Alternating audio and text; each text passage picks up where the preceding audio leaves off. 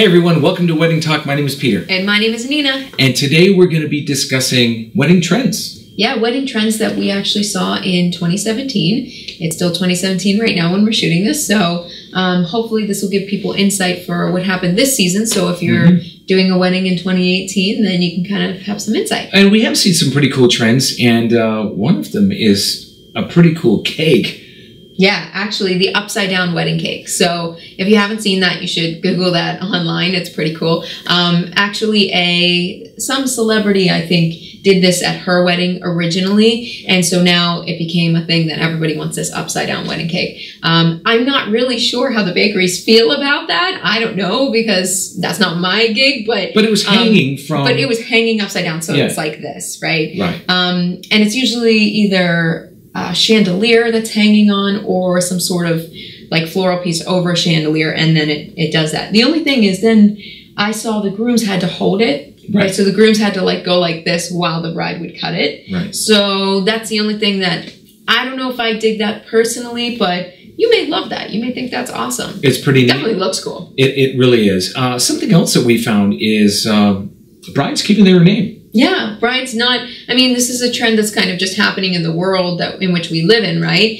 And a lot of the brides are, if they're not taking on the groom's name, and then they say, oh, how should I, because this is kind of new to them, how am I introduced, right? There's absolutely nothing wrong with being introduced as Mr. John Smith and Mrs., Ellen White, or whatever it may be.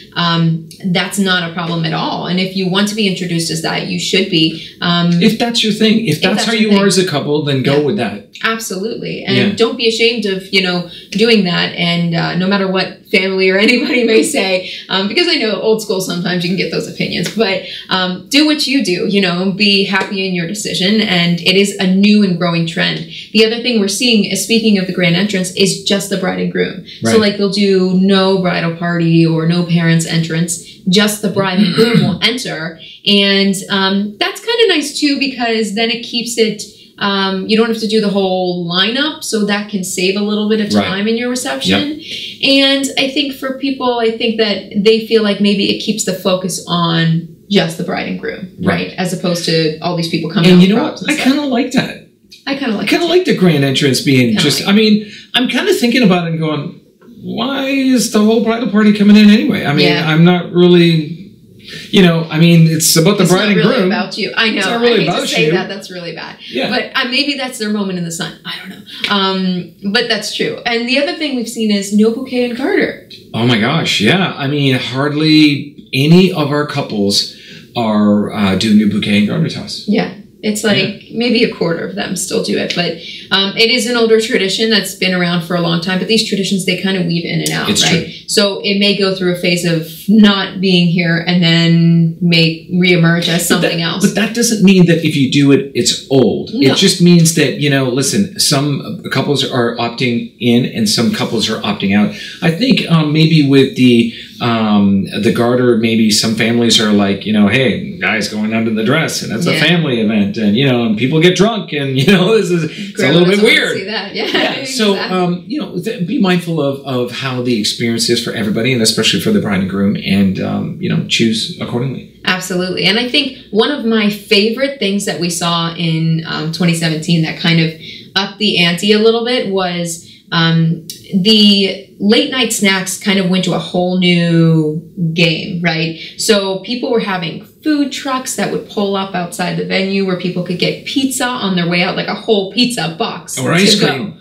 Or ice cream or whatever. And sometimes they've had the cookie tables and the this and the that. But like, this is like food. Like now they're hiring a separate vendor to come in and basically serve the guests. It's not a bad idea because you're not going to have the waste of some of the other, food items that you might have already laid out that maybe some people don't want to eat or they're not going to take with them. Yeah, like people eat pizza. Like if you put it out at the end of the reception, people are going to eat pizza. Who doesn't love pizza, right? So that's always a winner. And they, of course, there's been the, sometimes they do those shooters where they're not alcoholic shooters. They're like coffee and chocolate, like little shooters, right? And they'll walk around the dance floor to give people that extra kind of boost of sugar, which they've been doing that for a few years, and I kind of like that. I've always like, they're still doing that, but I think the food trucks definitely took it to a whole new game this year, which was pretty cool.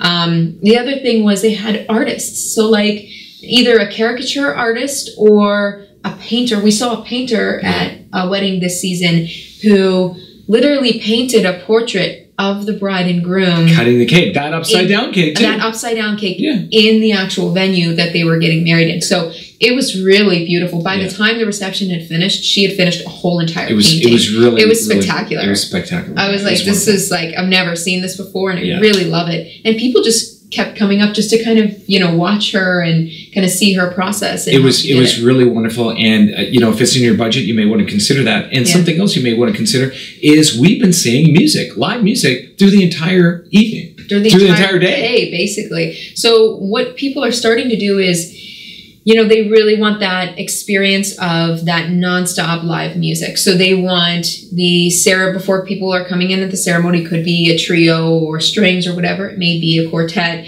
And then, of course, there's some music during the ceremony, as there would normally be. Then they have the live music during the cocktail as well. So that could be another trio. We've also seen a cappella groups singing during that time, or something that's specific to the bride and groom. So if you really like Spanish music or something, it could be that during cocktail. And then it moves into the reception to an even bigger band, live music, which of course we love that because we're actually with the Elite Show Band. We do weddings every single weekend. But for us, you know, I think it's nice to see that trend of really kind of the through line of taking people through. And the energy is a constant build. So this is what we found was kind of cool, because we could see the energy and see people getting amped up and pumped up. And there was no awkward pauses or, you know, anything like that. So let's recap a little bit about some of the trends that we found through 2017. The upside down cake, that was one. The brides keeping their names. Yes. Bride and groom only for the grand entrance. No bouquet and garter.